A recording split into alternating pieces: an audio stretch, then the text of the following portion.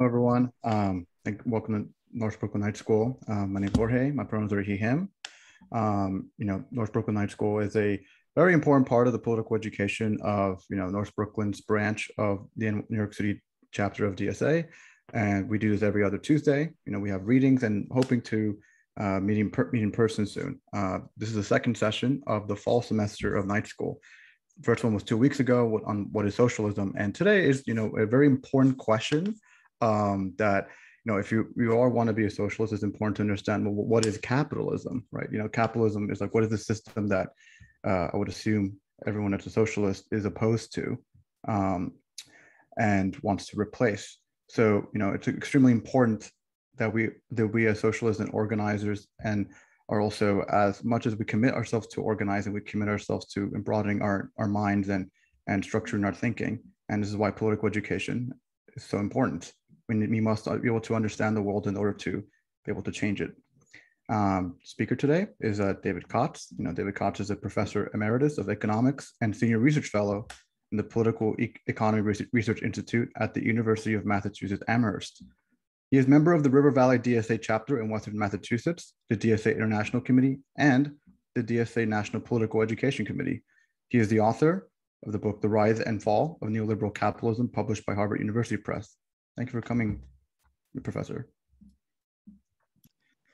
Okay, I'm very glad to be here and to see all of you two-dimensional rectangles, which is what you get in the Zoom era, but it's better than nothing.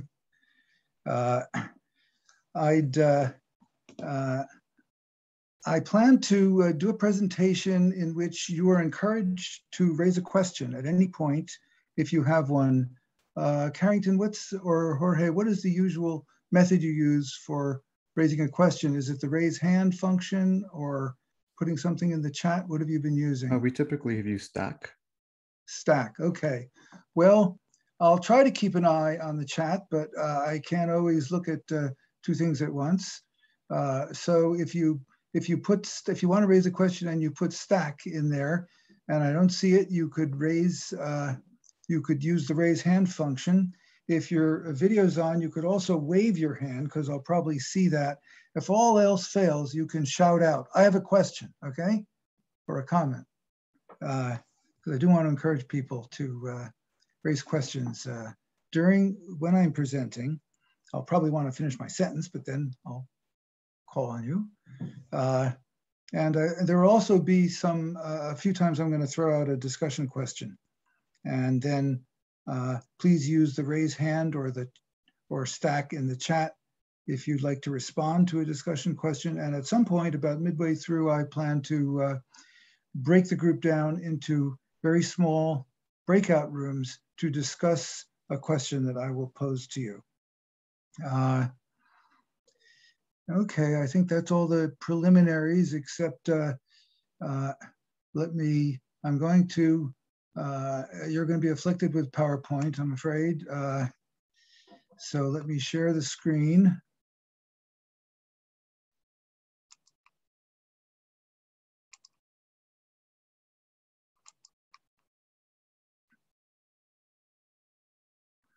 Okay, can people see the PowerPoint? Carrington, I can see you and a few others. Just shake your head yes or something if you can see it.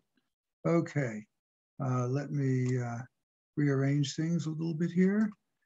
And okay, my presentation is about capitalism. I have my email address on this slide. If you wanted to ask a follow-up question or comment, feel free to email me.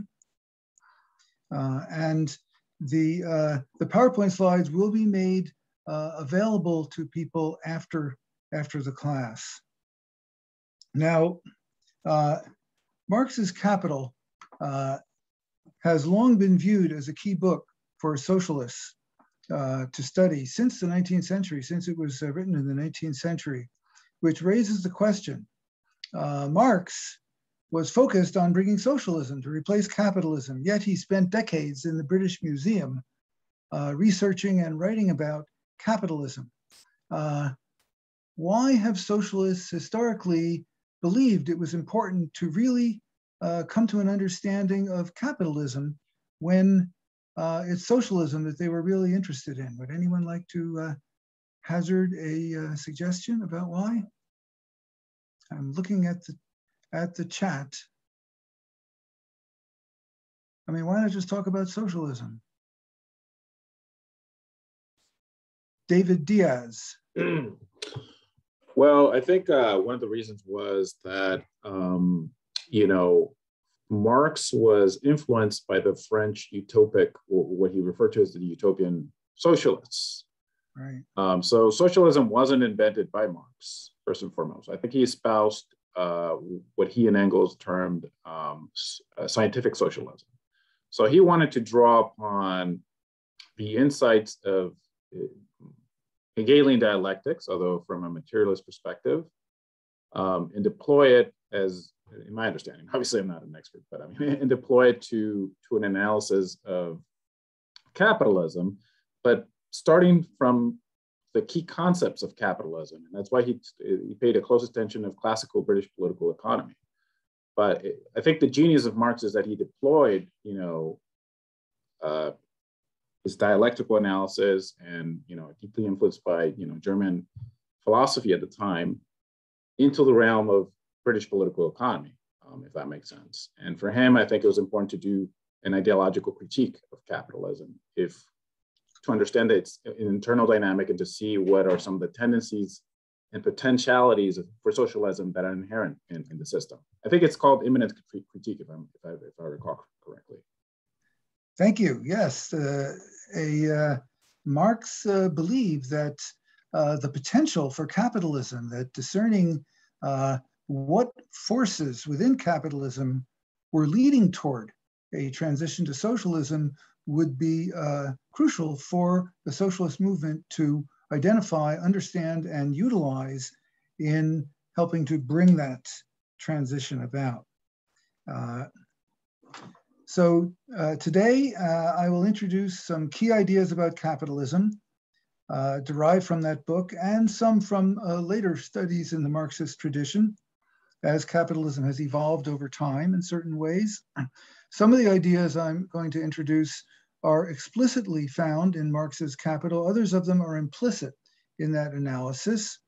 And the aim is not just to develop an understanding of capitalism, but to shed light on the urgent question of how to move beyond it. Here's an outline of the parts of my presentation. First, the defining features of capitalism, a short answer to what is it, and then a longer examination of the key relation of capitalism, the exploitation of labor, including, you know, what are its roots, what are its consequences. Third, look briefly at some non-class forms of oppression in the capitalist era. And then last, a very brief concluding comment. This class today is intended to form a basis for the diverse topics that I see are coming up in the succeeding Socialist Night School sessions. So the defining features of capitalism.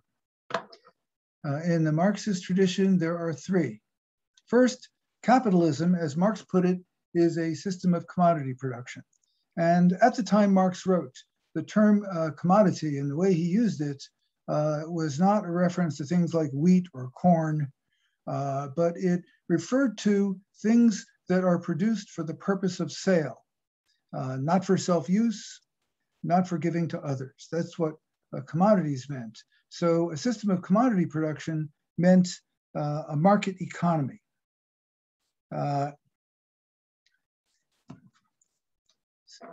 However, capitalism is more than a market economy. In the mainstream economics or neoclassical approach to economics, they don't really have a concept of capitalism. They see the contemporary economic system as simply a market economy. But Marx emphasized that that was only one aspect, and indeed an aspect that does not reveal the most important features, the most important ways that capitalism operates. The second feature is the wage-labor relation.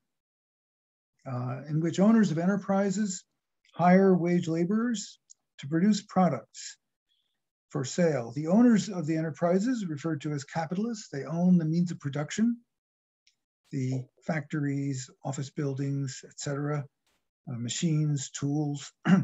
Workers own no means of production and sell their ability to work to capitalists for a wage. And third, the aim of production. The reason why capitalists go through this procedure of owning enterprises, hiring wage workers, producing products and selling them is to end up with more than they began. Just the other day on Sunday, I was reading the Sunday New York Times, and I saw a quote from an executive of Moderna, the vaccine maker, in an article that was criticizing Moderna for sending very few of their COVID vaccines to low-income countries. And a high former official, a doctor at the CDC, Centers for Disease Control, was quoted as saying about Moderna, "They are behaving as if they have absolutely no responsibility beyond maximizing the return on investments." Welcome to capitalism. That's what they're supposed to do. Of course, the fact that the cost of creating it may have been mostly borne by taxpayers, well, that's a detail. Now, with those features in mind, let me turn to the concept of exploitation of labor, which is central to the Marxist understanding of capitalism.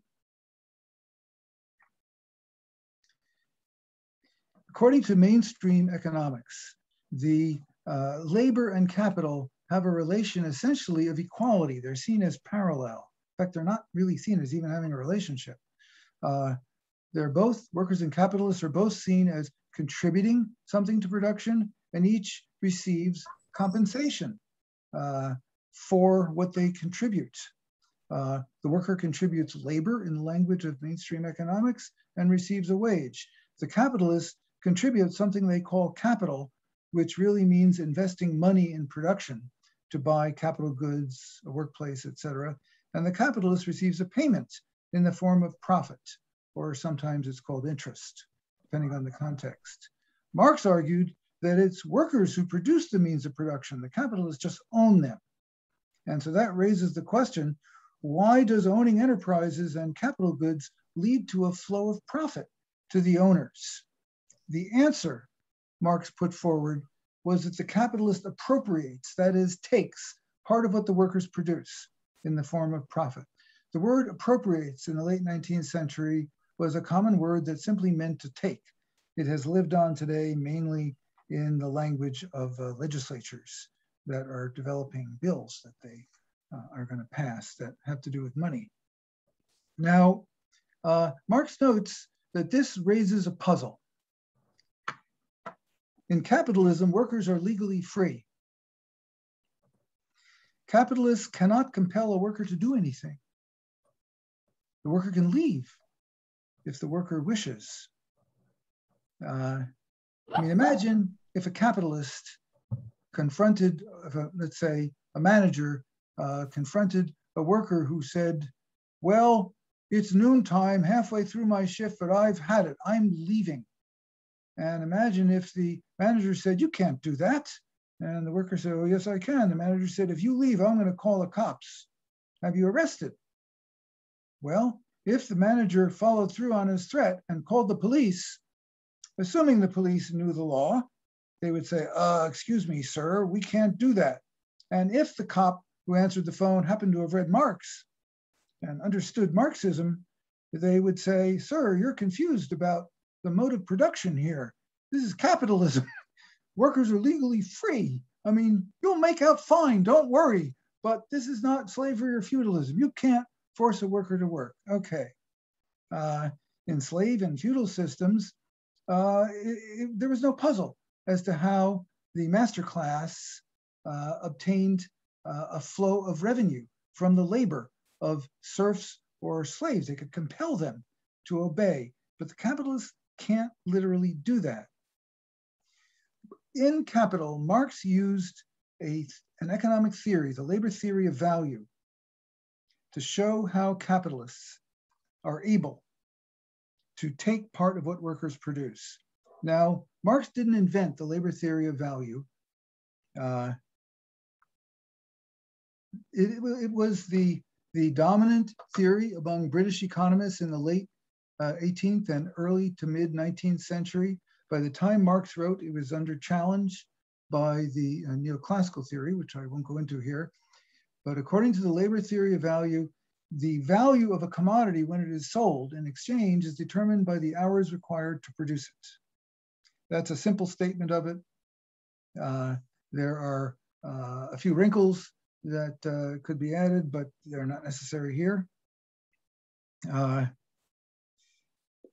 Then Marx used this theory to examine the capital-labor relation and answer the puzzle of how capitalists can appropriate profit from free wage workers.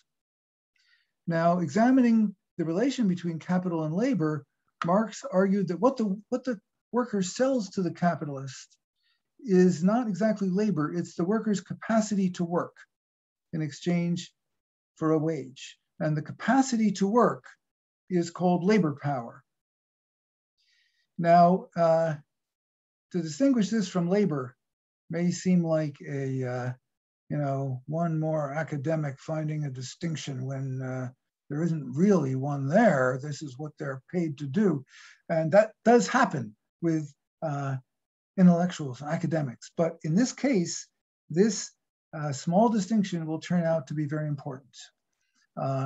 Now, if labor power is bought and sold like a commodity, then it has a value. The value of labor power, which will determine the wage, is determined by the hours required to produce it, which means the hours required to produce the commodities, food, clothing, housing, etc., to maintain the worker for a day. Now, let me mention that I'm going to assume that pay is by the day, not by the hour. That's the way Marx does it in Volume 1 of Capital. And in the late 19th century, it was common for wage workers to be paid by the day rather than by the hour. Today, it's not common anymore, although it lives on in a few places. West Coast longshore workers still get a daily wage. I don't know why. It may be because their trade union has been led by communists for a long time. Maybe they thought that this was the way to follow Marxist theory or something. I don't know the reason, but it is just convenient to assume workers are paid by the day. It makes it easier to see what's going on. I could do this by treating pay as by the hour, but it's less, it will be less clear how it works. So I'll assume pay is by the day. So the capitalist buys a day's labor power from the worker, pays a wage that is determined by the hours required to produce a day's worth of food, clothing, housing, etc. Then the production process begins. At work, the worker engages in labor. Labor is the process of producing useful goods or services, whereas labor power is the ability to engage in labor. Okay, they're closely related, but they're not the same. One is a process, the other is a commodity. Now, the simple example which will be the first step in showing how the capitalist is able to appropriate profit from capitalists. Suppose the workday is 10 hours. Then I have a question for you. How much value does a worker add to the output during the workday, measured in hours? Would anyone like to take a stab at this question if the workday is 10 hours? I'm looking at the chat. How much value would the worker create in that workday? This is not a trick question. Some people are putting their answers in the chat. They think it's too obvious to actually say it. 10 hours, right. the value created during the course of the workday is equal to the length of the workday. Now suppose the value of labor power, that is the hours required in the food industry, the clothing industry, et cetera, to produce the goods and services needed to maintain a worker for a day is 5 hours. Then if you look at the slide, I have it up there, then 10 hours of value is created that will be realized when the goods are sold. Only 5 hours for the value of labor power, and the capitalist keeps the difference of 5 hours worth of value. The capitalist gets to keep the surplus value created. Thus, in symbols, if S sub D is the surplus value created per day by a worker, L sub D is the length of the workday, and V sub LP is the value of labor power, I hope variables that express what they mean, then the surplus per day is equal to the difference between the length of the workday and the value of labor power. Is there any question about this so far? If you have a question, feel free to raise it. I see David Diaz has stacked. Was that to answer my previous question? Yeah, that was for your previous question about. I missed it. Yeah, but just actually, I do have a question. Go ahead. Now that we're at it, I'm wondering, how do you measure what Marx, I think, terms the socially necessary labor time to produce a commodity? Because I think how does he know, or what was his analysis in terms of determining what's the socially necessary labor to produce a commodity, and what labor time is necessary to produce a worker's living conditions, I guess, if that makes sense. Well, that's determined by the economy. So the value of labor power is interpreted by Marx to be based on the living standard of the average living standard of workers in a given time and place, and then how many hours it takes to produce those goods and services necessary to support the worker for a day. So it's something you could, in principle, measure if you had a lot of information about an economy. Someone asked an embarrassing question. Why is the value of labor power less than the length of the workday? You mean I haven't explained why there's surplus value yet? No, I haven't. I just started. And sometimes people, like when they hear this analysis, oh, I see, the length of the workday is greater than the value of labor power. But no, that's just like an accounting framework for looking deeper into the question. So that's what I'll do next. We'll look deeper into the question. So, but let me just identify the term that's used. A relation of exploitation in Marxist theory refers to a relationship in which one class appropriates the surplus produced by another class. Exploitation in everyday language means you're taking advantage of someone. It could be what one individual does to another. And in Marxist theory, it's a class relation. One class does the work and another one appropriates, takes the surplus. Okay, so we've identified a relation of exploitation and capitalism. Now, let's look behind these funny variables. The question is, why under capitalism is the value created by labor normally greater than the value of labor power? The point is that those two have different determinants, so they can be different. But why are they typically different? Well, the value of labor power is determined by two underlying factors, as I mentioned. First is the set of goods consumed to reproduce the worker. It's a certain amount of food, clothing, housing, etc. Secondly, the hours required to produce those goods. The first one is sometimes called the real wage, which you can think of as like a a list of so much food, so much clothing, so much housing, etc. And the number two is determined by the productivity of labor in producing workers' consumption goods. How much labor is required to produce, one potato? How much labor is required to produce one shirt? That has to do with the technology of the economy. Thus, we found that the appropriation of surplus value by the capitalists depends on the relations actually among three variables: the length of the workday, the real wage, and the productivity of labor in producing workers' consumption goods, which you can show actually depends directly and indirectly on the productivity of labor throughout just about the whole economy. But I still haven't answered the question.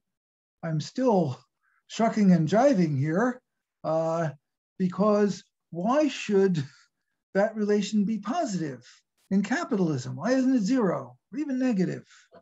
Well, that raises another question.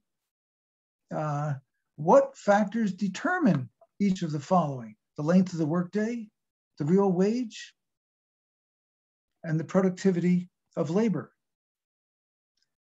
I would now like to do a short breakout room session now that people are probably starting to yawn and need to actively speak for this to be a viable session. I am going to break the group down into groups of 3. I'm not sure, let's see, what's the total here? I can't see 46 participants. Well, it'll almost work out right. One group might be 4 rather than 3. I'm going to break you down into groups of approximately 3, and I would like you. David. Yeah. When you go to breakout rooms, automatically 10 people sign off. Just so you know, there's a drop off that happens when you go to breakout. So now we're at 42 from 46, just by your saying the word breakout. I don't care how many you're here, actually. I'll just okay. So now it's 42 is all I'm saying. I'll just define the size of the breakout, and I threw out, to make the discussion easier to figure out what the heck I'm asking here. I listed some possible factors that might play a role: class power relations, technology, human biology, the role of the state. These are possible factors. So I'd like you to, for about 10 minutes, discuss for each of those 3, the length of the workday, the real wage, and the productivity of labor, which factors among those, or possibly others that you think of, determine how long the workday is, how high or how low the real wage is, and how high or how low the productivity of labor is. Is it clear what I'm asking? Does anyone want clarification? I'm looking at the chat now. I don't see any clarifying questions. Okay, it is clear. Thank you, Jiro. I'm going to go to breakout rooms. Breakout rooms. I'm going to create, let's see, how many people are there, Carrington? About 42? Now there are 36. 36. Okay, I'm going to create 12 breakout rooms. Okay, and I'm going to pause the recording until we come back. Okay, I'm going to give you about 10 minutes, and please.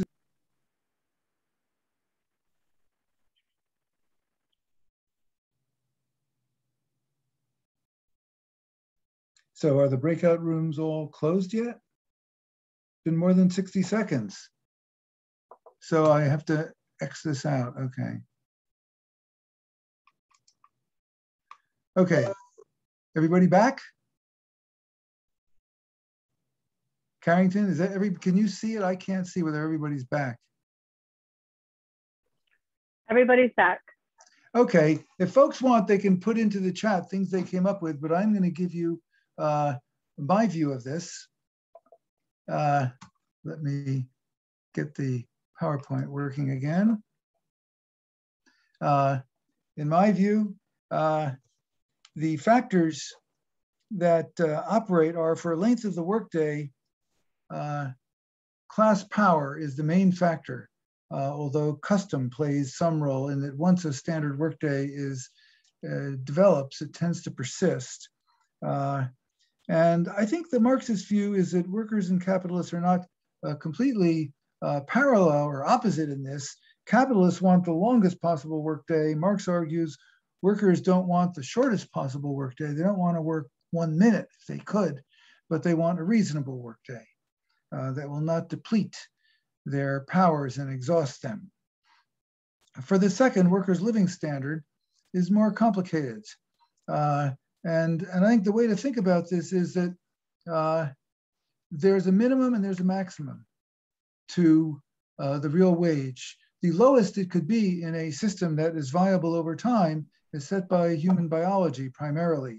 Has to be enough to enable people to get the calories, the shelter they need, et cetera, to survive. But wages are way above that. There's also a maximum. And the most that the average worker, we're talking about the average wage here for a whole economy, the most the average worker could get is all of it, all of what they produce, after deducting what's needed to replace the means of production that are used up. And of course, they can never get that or they wouldn't be hired. But where it falls, and that's a really big gap between the technologically determined maximum and the biologically determined minimum, it's class power, where the capitalists want to push it as low as they can, and the workers don't necessarily want all of it, but they want a decent living standard, and perhaps one that rises over time. And technology does play a role. If in India, no matter how well organized workers were, they could not get a wage as high as that in Germany, because Germany has a much higher rate of productivity than India, and that does set a ceiling on the wage.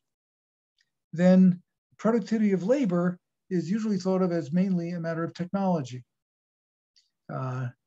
As technology advances, as knowledge about how to produce advances, more is produced per hour throughout the economy. And you do see this over time in capitalist economies. However, there's also a role for class power in that productivity of labor is measured by the quantity of goods produced per hour of labor, but that can be increased if capitalists can put pressure on workers to work faster or harder, and that's a matter of class power. So productivity of labor is mainly technology, but it's also class power. What about the state? The state plays a role in all of these. Well, at least in the first two, the length of the workday and the real wage. But in the Marxist view, most Marxists view the state intervention in those matters as a reflection of the relative class power of capital and labor.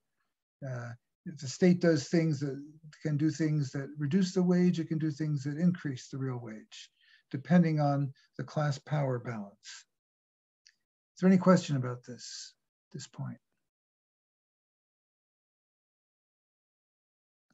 I just added in the chat, and I wanted just to confirm that it maybe is a factor, is the number of available workers / unemployment versus number of available jobs. Is that a factor in these, I would assume?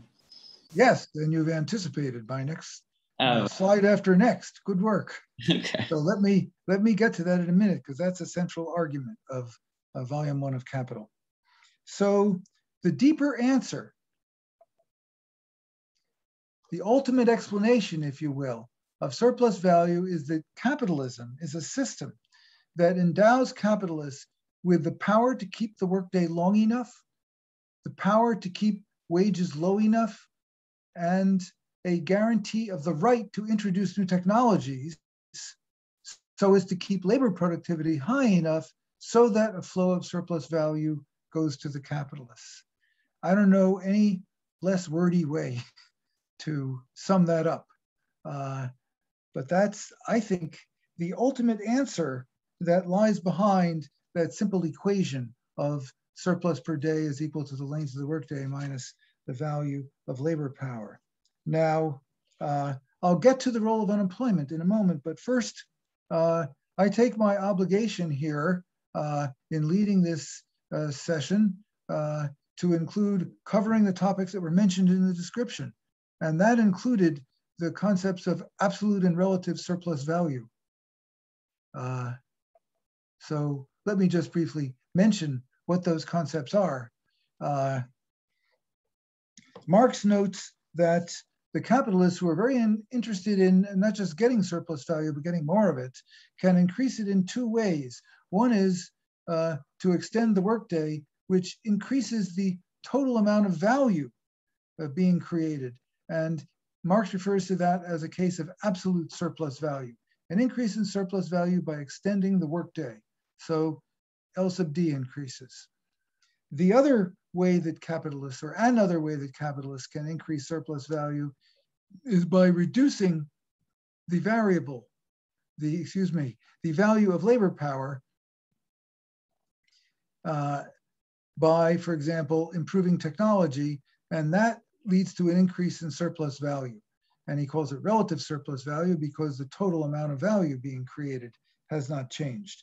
Marx emphasized that over time, the most important way that capitalists increase surplus value is by introducing more powerful technologies, and that underlies capitalism's progressive mission of increasing human productive power. Now, I have one more slide before I get to the point that was raised by Matthew. And that is, I want to draw some implications of this analysis. First, class struggle plays a major role in capitalism. Marxist theory of capitalism is not just a structural theory of impersonal structures that interact and lead to this or that. It is a theory in which class struggle plays a major role in the way the system works and in the direction of events. Workers seek decent wages, decent working conditions, a reasonable workday. Capitalists seek lower wages, avoiding the expense of good working conditions, and try to get a maximum possible workday. Second, the state matters. The state has a monopoly on coercive power, and capitalists would not be able to appropriate surplus value with no state. Capitalism is not just an economic system. Sometimes people think of it as just an economic system, but that is not a helpful way to think of it, in my view. The state, first of all, defines property rights. It creates the right of capitalists to own property and use it in certain ways that will enable them to get surplus value. The state may intervene in strikes on the side of one class or the other, usually the capitalist class. The state definitely matters. You know, if you imagined some creatures from another world arriving on Earth surreptitiously and viewing a workplace, and they'd see all these people who are working hard and producing things that are then sold, and then they see some presumably heavy-set person who is simply drawing revenue out of the enterprise, they might be puzzled because they wouldn't know about the ownership relation that the state had defined. They might think, oh, it must be those people doing the work. They must be getting the benefit. Well, not the way the state defines property rights in capitalism.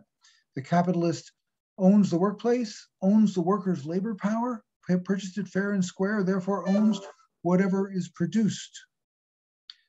Third, ideology matters. Dominant ideas play a role in backing up the appropriation of surplus value. They justify capitalist profit. They seek to persuade working people that the system is just. When one says that class struggle plays an important role, it's important, I think, to realize that class struggle is not just in the economic realm. There's also class struggle in the political realm over the role of the state, and in the realm of ideology over the dominant ideas. I feel like I'm engaging in class struggle right here, although not necessarily the most important type. Won't by itself bring major change. And fourth, another implication of this analysis is that the working class plays the central role in the struggle to replace capitalism with socialism, since it is the workers who are producing the profit that flows to the capitalists and have ultimately the power to prevent that from continuing.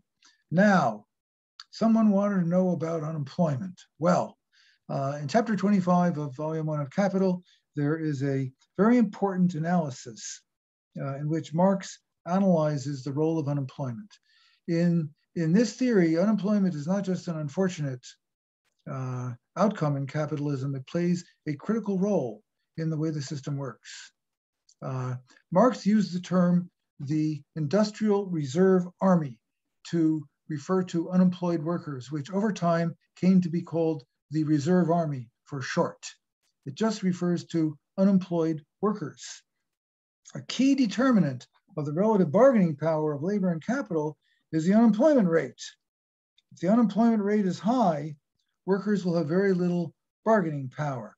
You know, the old image of a worker asks the boss for a raise, and the boss draws the worker's attention to the window of the workplace, and they look out, and there at the entrance is a line of job seekers stretching far back. And the boss says, what is it you said you were insisting on? And the discouraged worker walks away, realizing he can just be replaced. On the other hand, if there's no one at the factory gate and the worker says, you know, I got better options, then workers have a much better chance of winning a pay increase. And this is not just an individual matter, this is a collective power matter. When the unemployment rate is low, workers as a group have a much greater ability to extract concessions from capital.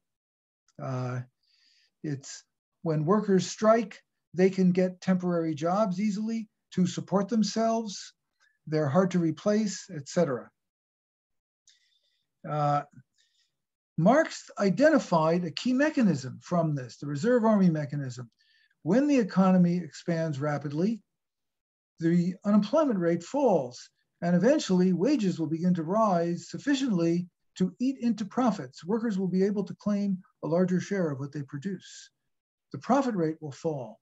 That leads to a recession, since when the profit rate falls, capitalists individually will decide, I'm going to wait until conditions improve, and I'll put my money in the bank in the meantime and wait for conditions to improve. The result of all the capitalists doing that at the same time is a recession, and that means rising unemployment. The reserve army is restored, and that competes the wage back down, and the profit rate recovers. So what this says is that this mechanism tends to keep labor weak enough over time to assure a flow of profit in the long run. This is a key mechanism. How does this relate to inflation? Elliot asks in the chat. I'll assume this was not a rhetorical question. This is a wrinkle that I'll just deal with for now by pointing out that if workers really have more bargaining power when the unemployment rate gets low, then they will be able to raise their wages faster than the rate of inflation. And the capitalists won't be able to solve the problem of rising wages just by raising prices, particularly if there's competition in the system and particularly if there's import competition. But in a more advanced presentation, one would note that in contemporary capitalism, when workers get enough bargaining power at a very low unemployment rate to start squeezing profits, there is an institution that represents the collective interests of the capitalist class that will intervene. Some of you at least probably know what that is. That's the Fed, the central bank, which will raise interest rates, which tends to bring a recession and increase unemployment. One of the major mandates, if not exactly written out in those terms, of the Federal Reserve. There was a wonderful study done of the minutes of the US central bank from the 1950s when the steel industry was a major industry in the US economy.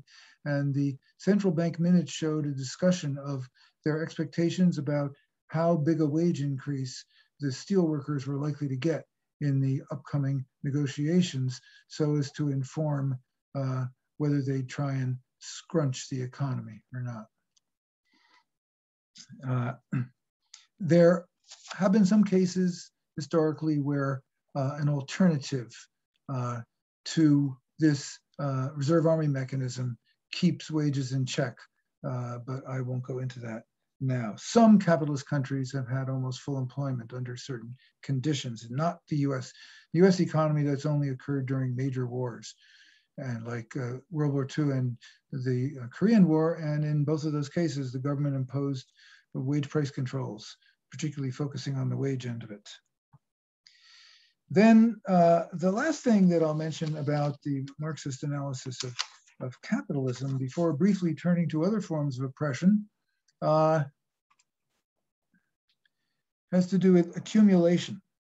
Capitalism has a powerful drive to accumulate, to use profits, part of the profits, to reinvest, to increase production. It also involves using part of the profits to introduce new and more powerful technologies, which leads to growing profit in the future. Now, I have a question for you. Why do capitalists accumulate? You know, why do they want to get even more profits by accumulating? Why don't they, you know, why isn't the capitalist just happy with the large flow of profit they're getting? Anyone like to put stack in the chat and hazard an answer to why capitalists want to accumulate and get even more profits? Okay, here's a shy person who prefers to just use the chat. Control, influence, greed. I see Matthew raised a yellow hand. Matthew. Competition. If they don't accumulate, then other ones that do will be able to use their excess to lower prices until their competition goes out of business. Exactly.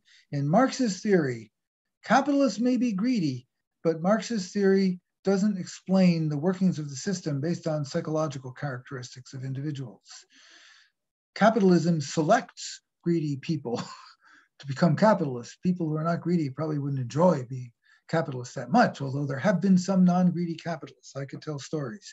But the argument is a capitalist who decided, geez, I'm really rich. Look at all this profit flowing in. Why don't I just take it easy and live on my annual flow? Why should I take the trouble to figure out a good way to expand the firm? The argument is such a capitalist will soon become an ex-capitalist because others will do it, and that one will be competed out of business because generally the larger defeats the smaller and the more up-to-date defeats the old tech in most, if not all, sectors of the economy.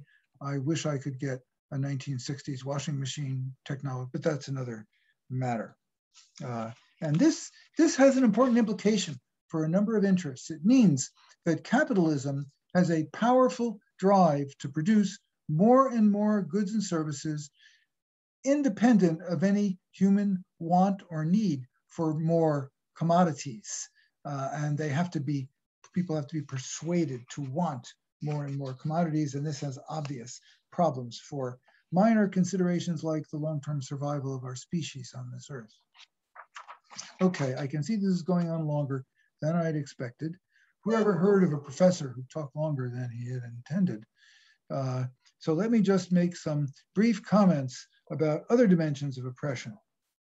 Other forms of oppression are part of capitalist society. Exploitation of labor is just one form of oppression and domination. Oppression and the capitalist era includes by race, by ethnicity, by nationality, by gender. There are still others. Later sessions of this socialist night school will take up a number of those other forms. But for now, I'll just point out some connections between the exploitation of labor and the other forms.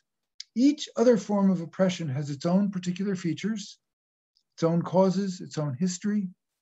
All predate capitalism.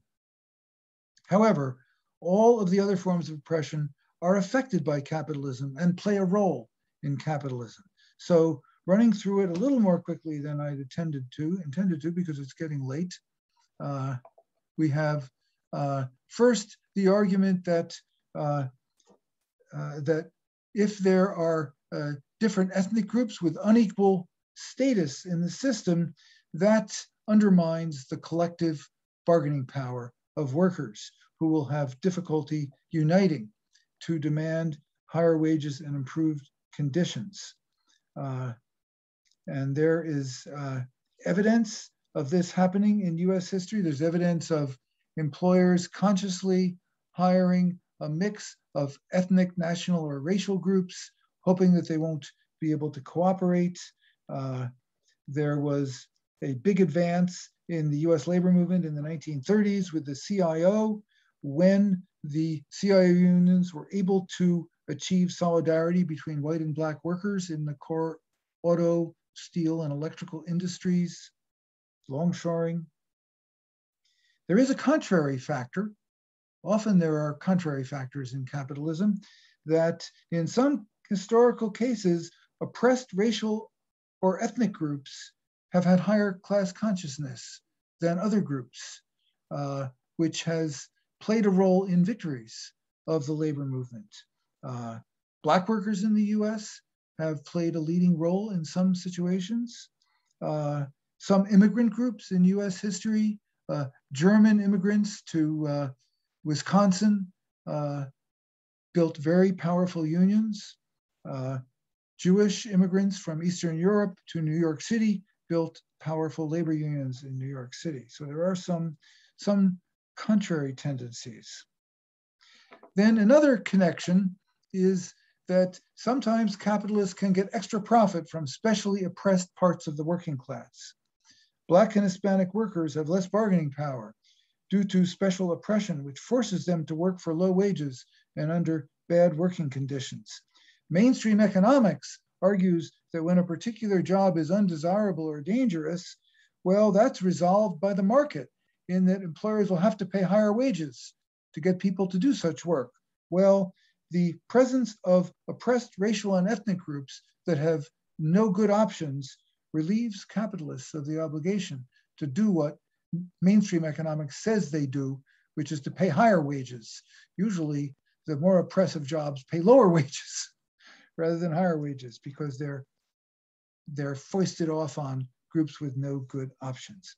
Then there is also the case of enslavement in the capitalist era. Early capitalism brought a vast expansion of an archaic slave system in the early British colonies in North America and in the US.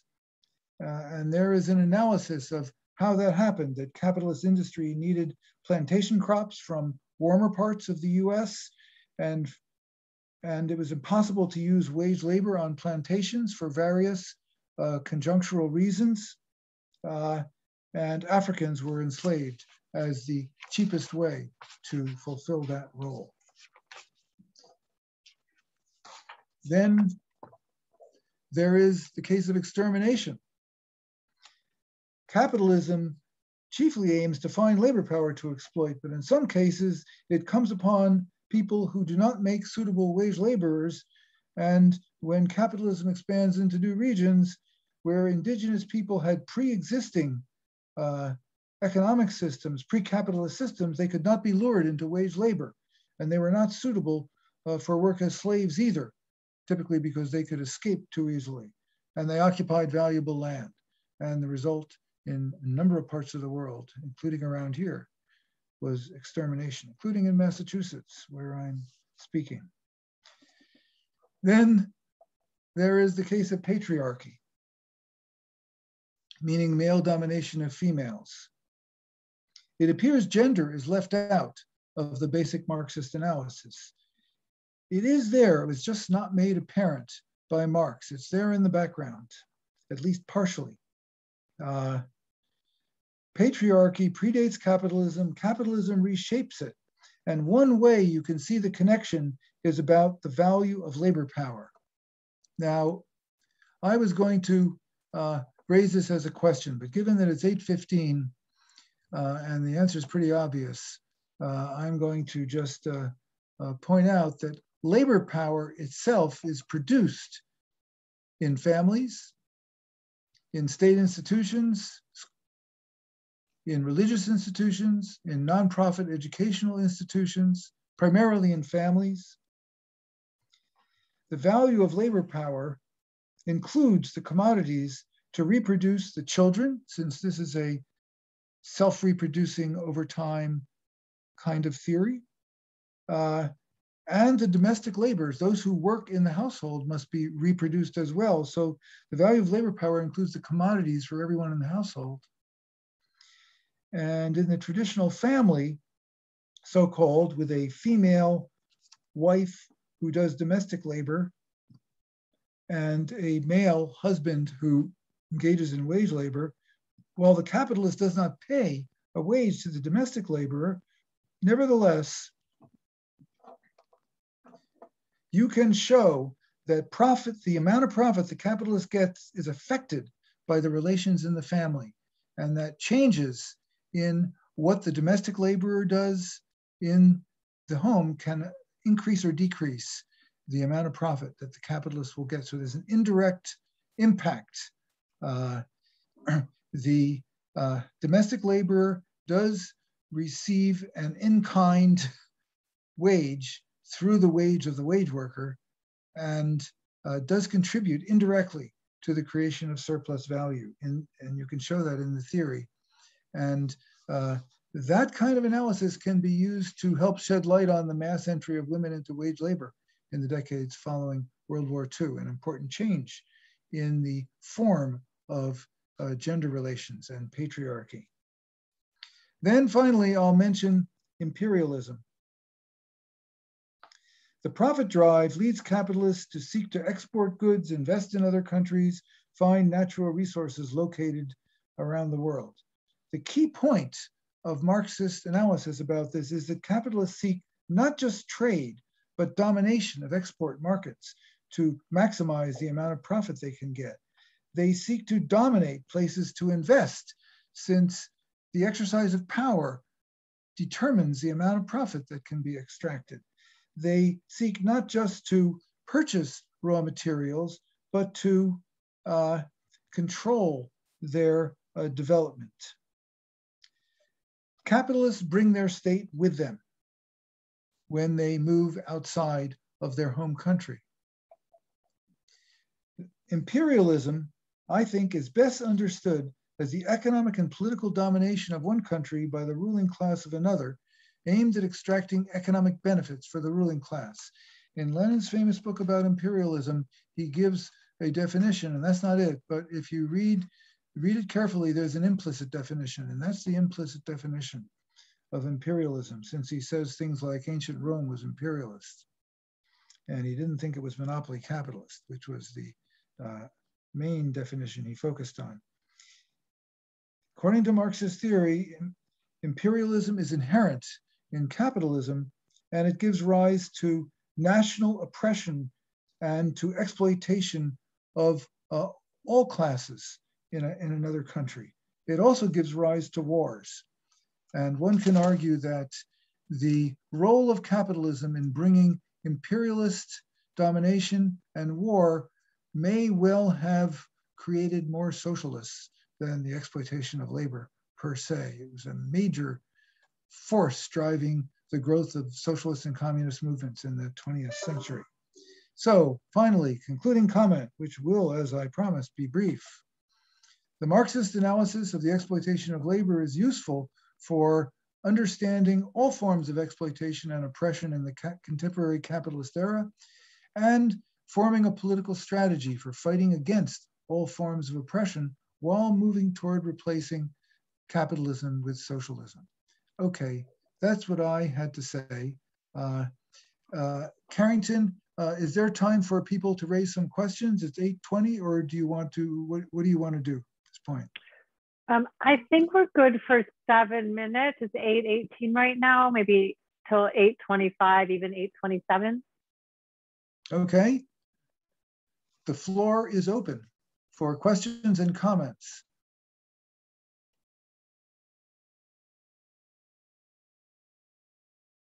Elliot. So my question is about the other forms of exploitation and oppression. So like you're saying here on this slide that the analysis is useful for understanding those other forms of exploitation that you talked about in the capitalist era. But how do you understand those forms of exploitation that exist in societies that aren't capitalist? Like, how do we understand the fact that other forms of exploitation exist even in societies that are not capitalist? Such as, do you have an example so I'll know what you have in mind? Like, I don't know, caste systems or gender oppression that has existed in like pre-capitalism.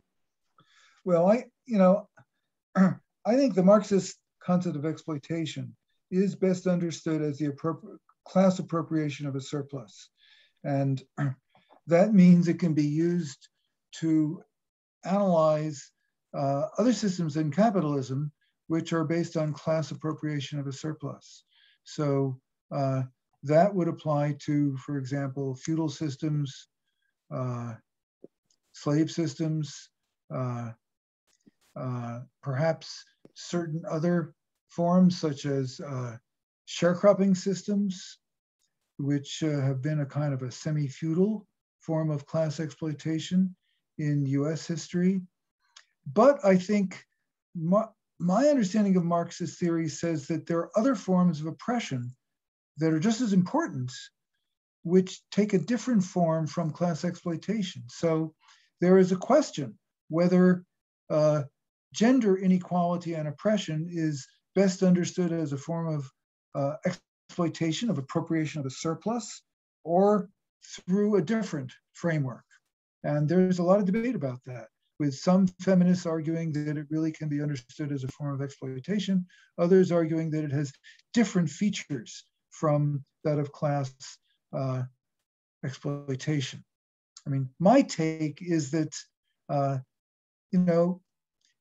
forms of oppression that don't fit into the exploitation framework are not thereby less important or less relevant to the struggle against capitalism and all forms of oppression.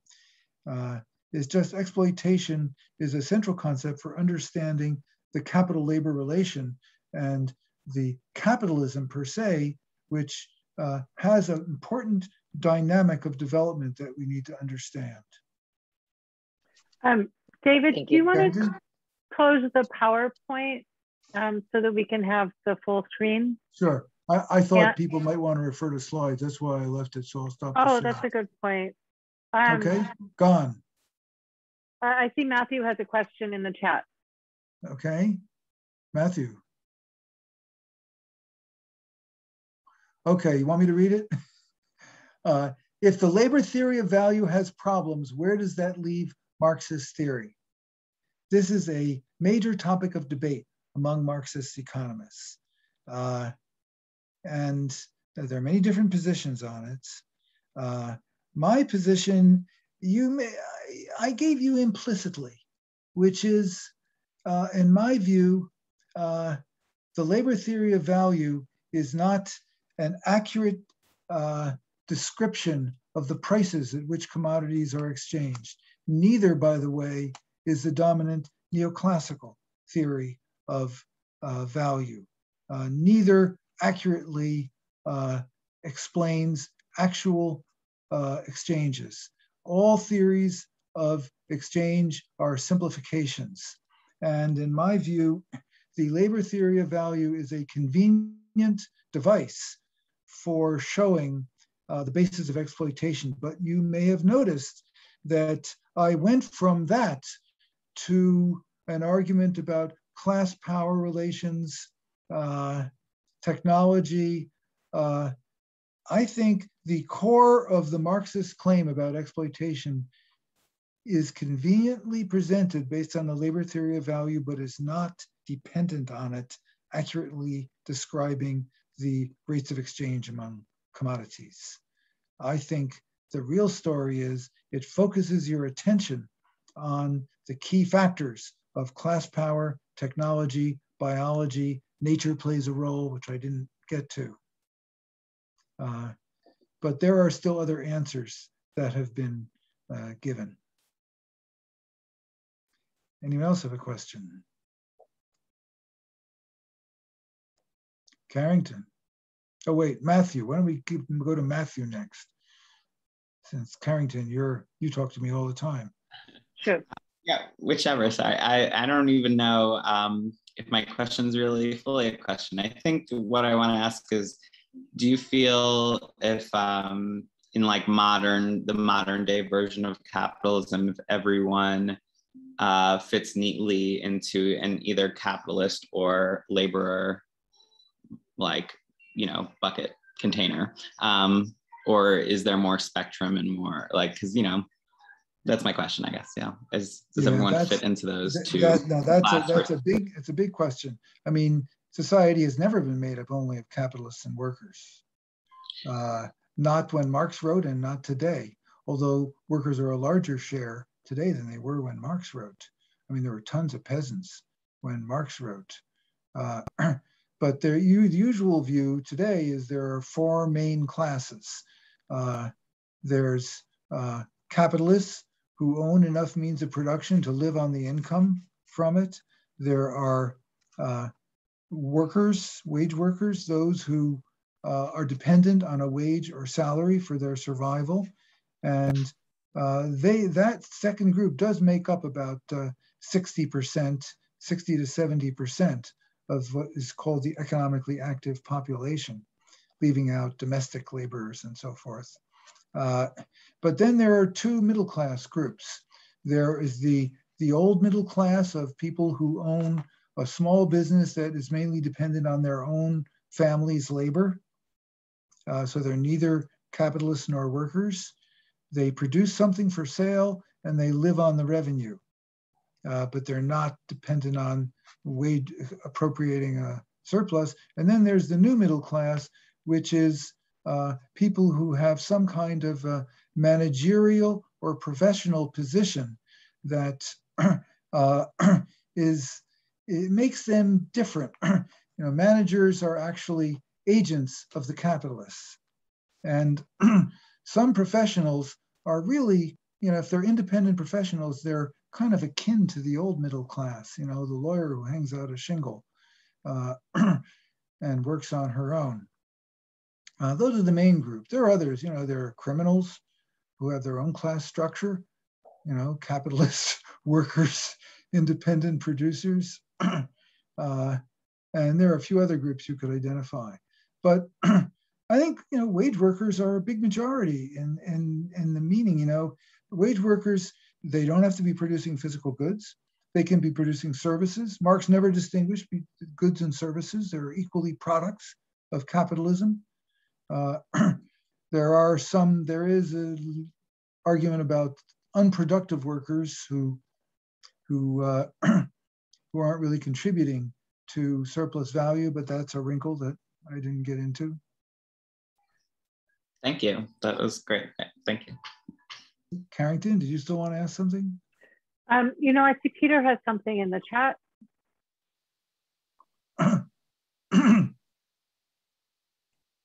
Well, as I said before, if someone works for Google, Google is selling things, making profits.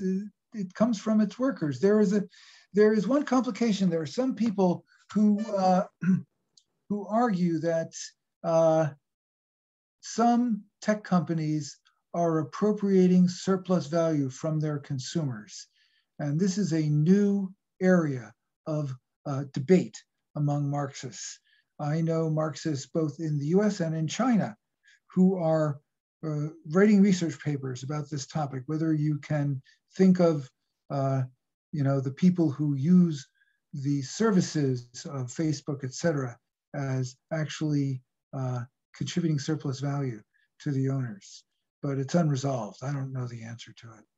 I don't have a quick opinion on it. There are a few things I don't have quick opinions on. What I was going to ask, but I think we're out of time, is just the part about nature that you didn't get to, because that's an important part of Marx's theory, right? Is what, which part? The part about the role nature plays, or Marxist nature theory in relation to nature. Well, it plays a number of roles. Nature, affects the production of surplus value in various ways because natural materials are used in production, land, air, water, etc. But particularly important is that capitalism creates a powerful tendency to destroy nature. And there's a whole analysis of this. And particularly in the era of global climate change, this becomes one of the major contradictions of capitalism that emerges from the accumulation drive and from the pursuit of profits, which together lie behind the powerful tendency to alter the climate in ways that will make hard for our civilization, such as it is, to survive. Thank you, David. That was such a nice summary, and what a cliffhanger for our eco-soc class coming up in the spring. Thank you. It was so wonderful to have you, David. And do you have any closing remarks, any sort of places you want to point us to further our education on this topic? Well, I guess the only other thing I'll mention, thank you for inviting me. I miss these kind of interactions. I don't have enough of them in the era of COVID. And one topic I didn't get to, it was not on in my mandate, is that capitalism comes in different varieties. And sometimes its form changes radically. And I think we're in a period when capitalism is likely to change its form, either to become worse or to become somewhat better. And we're in such a moment. And that's something worth analyzing and looking into. It's something I've been working on. So nice to meet you all. Okay, thank you so much. And now Mia is going to share just a few announcements with us, including links to today's PowerPoint and contact information for David. So please stand by.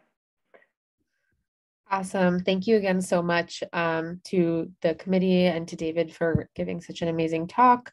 I'll just run through these quickly because I know folks are at time and we want everyone to get on with the rest of their night. And Carrington, are you good to post the links in the chat as we go? Okay. And then the first thing was just the PowerPoint. David, would you like for us to just share that directly here in the chat, or? Yeah, that'd be fine. Okay, awesome. So we're going to go ahead and post the link so you guys can access the slides, which will be super useful for our future reference. David's email, just from the PowerPoint, we can also post it in the chat if that's okay. If you guys have further questions for discussion, for anything else, please do attend our next session. It's going to be really great on elections in the state, which is also very relevant to a lot of the things we discussed today. It's going to be with our cadre members and election builders, Michael Kanukin and Tasha Van Auken. It should be a really, really great conversation. So be sure to RSVP right now so that you already have it in your calendar. Starting today, all North Brooklyn DSA members in good standing who want to contribute to our member-driven democracy in DSA can nominate themselves to join the branch organizing committee. And you can fill that out. We'll post a link in the chat as well. And those are due on the 17th on Sunday by midnight. So if you would like to step up into a leadership position, this is a great way to do that. You can find our recorded sessions from past night schools at the link that's going to be posted. It's on our YouTube, so you guys can access all of our previous night schools, and this one will be posted there as well. Please join DSA. If you're not a DSA member, it's the place to be to help build socialism and take down capitalism, the system that we just talked about. So please become an official member. If you're on the fence, talk to one of us. We're NBK Socialists. We'll post that in a second too. And also, if you are a member, of NYC-DSA but don't pay chapter dues, we highly, highly recommend that so that we can actually build more power in our localized chapters, such as opening an office and furthering our organizing through separate chapter dues. That's a great way to do that as well. And yeah, contact us. We already got that there. Thank you so much.